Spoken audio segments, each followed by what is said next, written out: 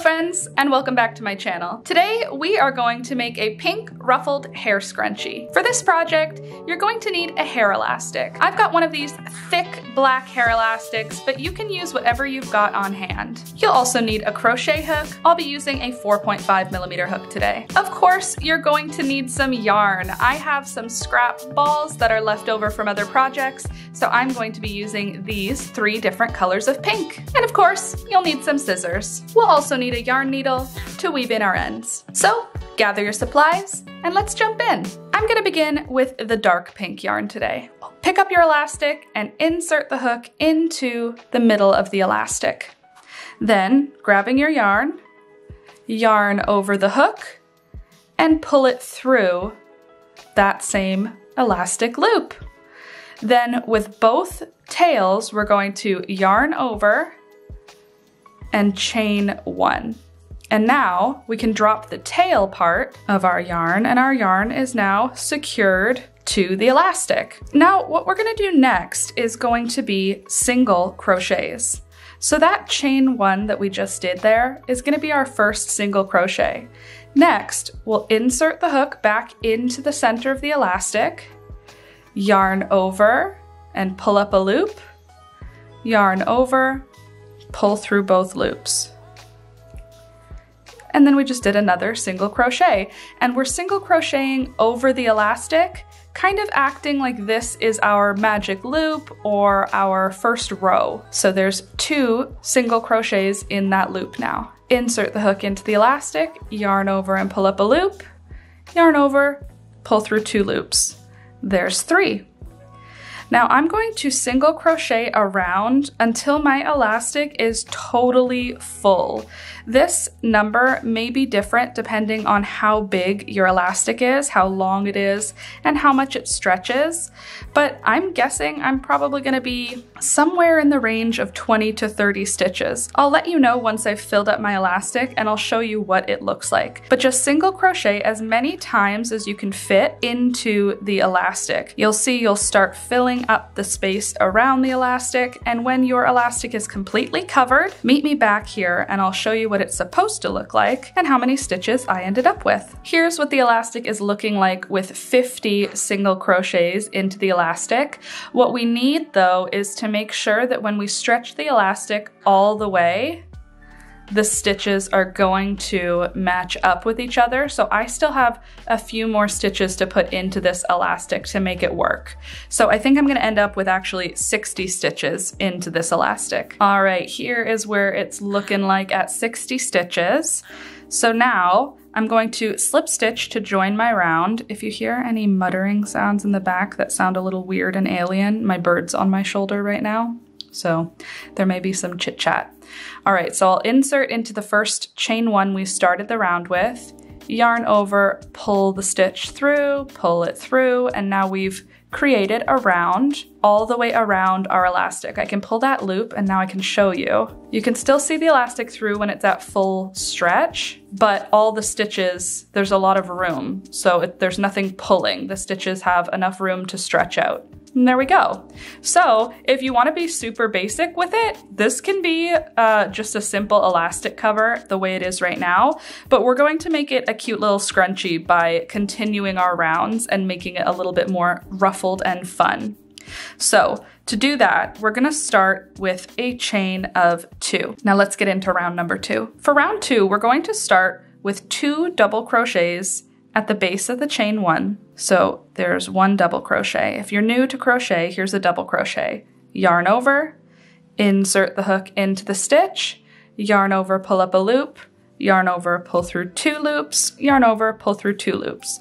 So there's our chain 2, and now there's 2 double crochets coming out of that stitch. In the next stitch, we'll just do 1 double crochet. In the stitch after that, we're gonna put 2 double crochets. There's 1, and there's 2. And then in the stitch after that, 1 double crochet. And after that, 2 double crochets, and after that, 1 double crochet. And at the end of round number 2, you should end up with 90 stitches in your round. So just work your way around, and I will meet you at the end of round number 2 to show you what we're gonna do next to continue on this ruffled scrunchie. Here I am coming up to the end of round number 2. I've just done 1 double crochet, and now in my last stitch here, I'm gonna put 2 double crochets, 1 and 2, and then the chain 2 that we started our round with represents 1 double crochet. So we have the 2 here, the 2 here, and then 1 where the chain 2 comes out of. And now we're gonna be joining our round. You can see by doing those 2 double crochets, we've increased the number of stitches in the round, which creates this sort of light ruffling on our scrunchie. But before we join the stitch, I am going to cut my yarn here and I'm gonna switch colors. I'm gonna go in with a pale pink now, and I will just get my new yarn. I'll insert the hook into the top of the chain 2 to join the round, and then I'll yarn over with the hot pink as well as the new pink we're gonna work with. And I'll pull both of them through that slip stitch, just like that. Then I'll drop the tails again and start round number 3 with a chain of 1. Now let's get into round number 3. Now for round number 3, the chain 1 we did there is going to be our first single crochet in this stitch.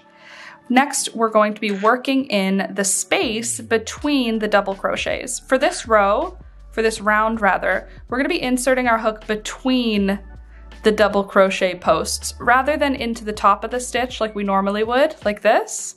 We're gonna be inserting the hook in between the stitches, like that. We're gonna be starting right here in the spot where 2 double crochets are coming out of the same stitch. In that space, we are gonna put 3 double crochets. So there's 1, there's 2, and there's 3. And now in the next 2 spaces, we're gonna put 1 single crochet in each. So you can see the next spot where 2 double crochets come out of 1 spot, but we have this spot where 1 double crochet comes out, and this spot. So in that first one, we'll do 1 single crochet. In the next one, we'll do 1 single crochet. And now we're back at a spot where 2 double crochets are coming out of the same space. In that space between, we'll put 3 double crochets. There's 1, there's 2, and there's 3. And now we have 2 more spaces with just 1 double crochet. So in this big space here and this big space here, we'll put 1 single crochet in each of those spaces. There's 1. And the next one, there's 1.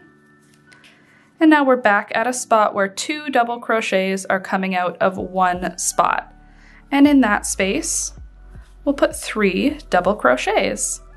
And by changing the stitch from double crochet to single crochet, we're creating kind of like petals, like the stitch is going to be taller where the double crochets are and shorter where the single crochets are. So if you have a look, it creates this sort of rounded petal look. And we're going to continue that all the way around for round number 3. 3 double crochets coming out of 1 spot, 2 single crochets, 3 double crochets coming out of 1 spot, and then 2 single crochets. And I'm going to repeat that all the way around for round number 3, and I'll meet you at the end of the round to show you what we're going to do next to keep working on this ruffled scrunchie. Here I am just about at the end of round 3. You can see how ruffly this has gotten by doing those petals, and it's looking super cute. So now I've just done my last 3 double crochets in 1 spot. I'll put my last single crochet in, and then the chain 1 we started the round with is our second single crochet. So I'm gonna join the round with a slip stitch here, but I'm gonna trim my yarn and we're gonna switch in to this pale pink now. We are on almost the last row. I think we're on our second last row now. So I'm gonna yarn over with the old yarn as well as with the new yarn. And then we will pull through and slip stitch to join the round. Now I'll drop my tails, chain 1, and now let's get into round number 4. Now for round number 4, we're gonna be working in the back loops only. So I'm gonna start with a single crochet in the back loop of the first stitch. This first stitch is a little tight because it's where our round is joined to here. There we go. Insert, yarn over, pull up a loop, yarn over, pull through both loops. There we go. So that's our first double crochet. Now in the second double crochet of the round here, we're going to put 2 double crochets. There's 1 and 2. Now we're going to treat these groupings of 3 double crochets as little petals. The middle double crochet in each 3, we're gonna put 2 double crochets in. Otherwise, all the rest of these stitches, we're gonna just put 1 single crochet in. So I'm gonna single crochet until I get to that next middle stitch. So there'll be 1 double crochet with single crochet, 1 single crochet, 1 single crochet, and then the first double crochet out of the next grouping of 3. And then we're at the second double crochet out of a grouping of 3. And in that second double crochet, we'll put 2 double crochets. There's 1, and there's 2. And then we're at the third double crochet, so we'll put a single crochet in there. Then we'll have 2 single crochets that we'll put a single crochet in each. There's 1, and there's 2. Now we're back at our next little petal here. So the first double crochet, we'll put a single crochet in. The second double crochet, we will put a double crochet in. Again, we're only working in the back loops only, and we'll put 2 double crochets in there. I'll show you why at the end of this round we're doing back loops only. It's gonna be a very cool little trick to double our ruffles. So I'm just gonna repeat that all the way around, single crochet in each stitch, back loops only, except for the middle double crochet in every grouping of 3 double crochets, where you're gonna put 2 double crochet stitches. And I'll see you at the end of this round to show you what we're gonna do next. How cute is this looking? So much ruffliness. All right, so I'm just about at the end of my round number 1, 2, 3, 4. Putting my last little petal of double crochets in here. And then I have a single crochet, and then 1 more single crochet. And now I'm going to join the round with a slip stitch again. And this time, after joining with a slip stitch, I'll chain 1. And for round number 5, we're going to be kind of working round number 4 again, but this time in the front loops only. So for the last round, we did single crochet, 2 double crochets, single crochet, single crochet. So 4 single crochets, 2 double crochets coming out of the same spot. 4 single crochets, 2 double crochets coming out of the same spot. We're gonna do the exact same repeat, but this time we're gonna do it in the front loops of round number 3. So we are doing round 5 technically, but at this point we're going to be working kind of 1 row prior. So we're gonna ignore round number 4 that we just did. So there's a single crochet, and now I'm at the spot where the 2 double crochets come out of. So in that front loop, I'll put 2 double crochets. There's 1, and there's 2. And then in the next 4 stitches, I'll put 1 single crochet in each. Again, just in the front loop. 1, 2, 3, and 4. And then in the next stitch, 2 double crochets. And there's 1.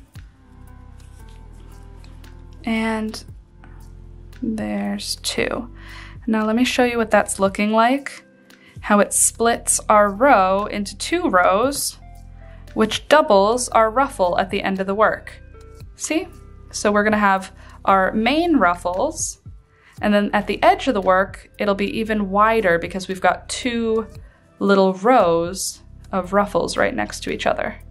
Isn't that interesting? Such a cool little technique.